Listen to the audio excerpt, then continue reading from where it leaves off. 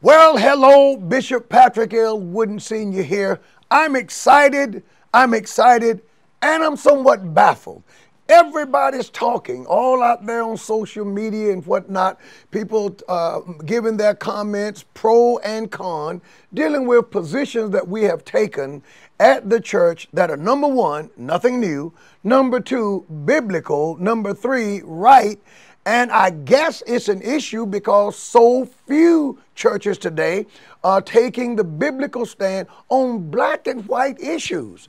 Well, my friends, I'll tell you something. I'm honored of God to be chosen.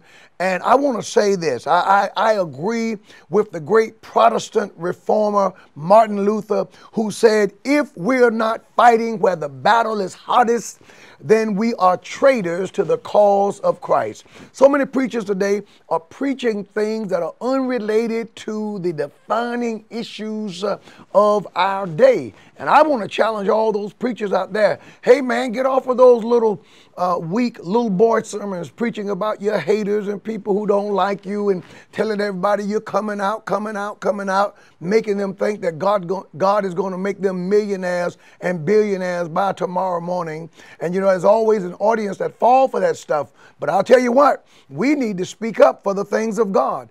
And the great Baptist preacher, the great Martin Luther King, said the ultimate measure of a man is not where he stands in times of comfort, in times of convenience, but where he stands in times of controversy. Preachers, where are you? Men and women of God, prophets and prophetesses, where are you? Those of you out there in social media who are social media savvy. Now, there are many people who have called me. There are many people all over the country who call me who are not necessarily social media junkies, but from their pulpits, from their radio broadcasts, from their areas of communications, they are sounding the alarms that we stand with Bishop Wooden. We stand with the Bible. We stand with what is right. And yet there are many who are social media you're savvy, you know about that stuff, but you're silent. And let me tell you something. I'm going to be teaching tonight a teaching on these what we call them secret saints or secret believers, those who believe but they won't speak up. Those who are afraid of certain associations, you'll benefit from them as long as they benefit you, but you won't make a stand if it causes you to incur the wrath of that association. I actually just gave you the definition of the word falling away.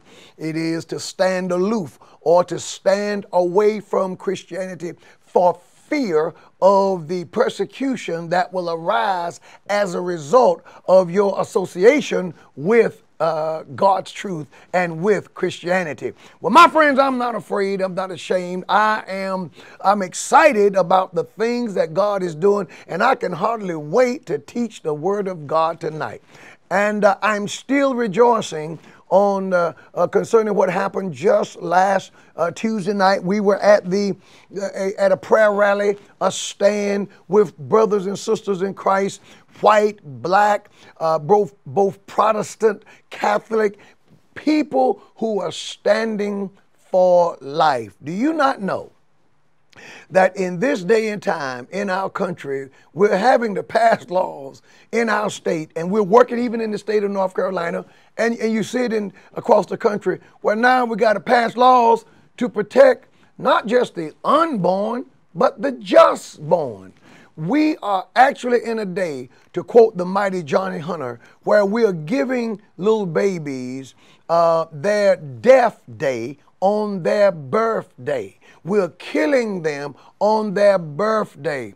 Recently, the governor of the state of North Carolina vetoed a bill that was sent to his desk that simply said, now listen to this, if a child survived an abortion, that you would not treat the child like a little North Carolinian, like a human being, but that you would not let the child live, give the baby sustenance, but instead let the child die. The Senate overrode his veto, Now it's going back to the House of Representatives, and we need a few Democrats to get on board. Now, full disclosure, I am a registered non-affiliate. So I'm not a Democrat, I'm not a Republican, and I'm really not talking about Democrat nor Republican, but I'm talking about life. I'm talking about how we treat the most vulnerable in our society. I'm afraid, my friends, that we're becoming animals. I'm afraid that we're becoming savages. And many of us are speaking up, but how is it that you're silent on this heinous disregard for the most precious in society? The unborn have never robbed, stolen, killed, shot anybody or anything. They're innocent. The newborn, they're just now born, wanted or unwanted, whether they were given birth or whether they survived an abortion. These are innocent human beings who have wronged no one. And listen, at the rally, so many said that they thought that this piece of legislature would be a slam dunk. Surely no one would disagree with if a child survived an abortion. No one would disagree with helping the baby live. No one would have a problem with that. I mean, we're human beings, right? Well, we're wrong. There are people, including our governor, who he vetoed the bill. He said it's a bill that prevents, it's unnecessary because it prevents things that doesn't take place. Well, if it's not happening, why not sign it? I mean, what do you have to lose? The truth is, it does happen. And in New York State, they just signed a bill into law where the newborn have no protections, and they celebrated it. Personally, I think that this is the left's response to the movie Gosnell. Kermit Gosnell, the great serial killer, the abortionist, was killing babies after they were born. And instead of people cringing for the wickedness of Gosnell, there are political people out there now who seek to make the behavior of Gosnell legal. Oh, my friends, we need to pray. We need to pray. We need to vote. We need to make our stand, because I'm telling you, I've said it, and I've said it for years.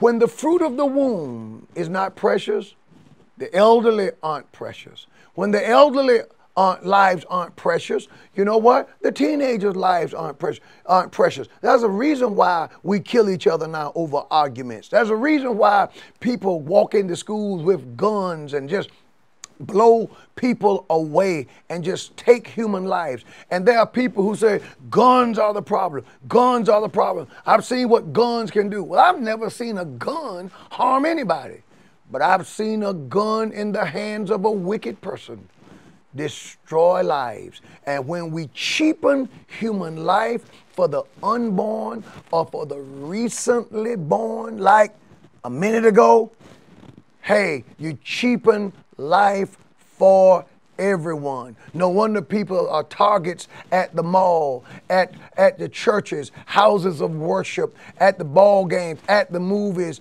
in schools, wherever. We've cheapened human life. And it's time to become life-affirming people, life-affirming churches, life-affirming preachers, life, because we all want to live. We all want to live. So let me say this. I want to challenge you tonight to come to the Bible study. I want you to join us on Facebook Live. I want you to tune in, because let me say this to you. If God has called you and you are a minister, let me tell you something. You can't be a secret believer. You can't be the kind of person who says, I'm with you. And if you're involved in that kind of stuff and you do posts and you do things like that, you can't be the kind of person who, away from social media, you say amen and you say I'm with it, but you won't let your voice be heard. Now, I'm not saying this because I'm crying out for help. Because let me tell you, I'm doing good, and God is blessing our church, and there are many, many, many just like me who are fighting the good fight of faith. And I see some of the comments out there, and I thank you, my brothers and sisters, for your stand. You know good and well, I don't mean any harm, but listen, there's no way in this world any Christian should participate in fasting during Ramadan to a false god. That's not the way you win souls. And the lady was right who said that no Muslim would ever fast on a Christian holiday. And someone wanted to know, well, preacher, why did you point out the name? Why did you call the name of the person who did it? Well, we've had many great female singers and artists here at our church. And I didn't want anybody to maybe think that someone did something like that who didn't do it. And so the point that we were making is simply this, that even though at the time the saints didn't know what was going on, the saints had the discernment to know that something was going on. And I pray that at your church, Pastor, that you have discernment there where the members will know when it's not of God. Listen, try the spirits, for many false prophets have gone out into the world. We got to know whether or not a thing and a person is of God or not. And if the individual is no longer practicing that kind of thing and they're going for biblical Christianity only, I say bravo. Keep singing, keep doing your thing. A tremendous singer, beautiful young lady, have nothing personal bad to say about her or anyone else. And by the way, as I close, we do not talk about anything that is not public. Our church, our gospel is not a gossip rag. We're not interested in digging up dirt on people and seeing what we can find about anyone. No. When things that we've talked about are things that people have done publicly. And when it's public, it's fair game. And we only responded to the young man because he posted videos misrepresenting our stand. Turns out that his argument was disingenuous and ours were truthful and in line with God's word. So, we're going to be here tonight in the Word of God, and I want you to join me for Bible study. God bless.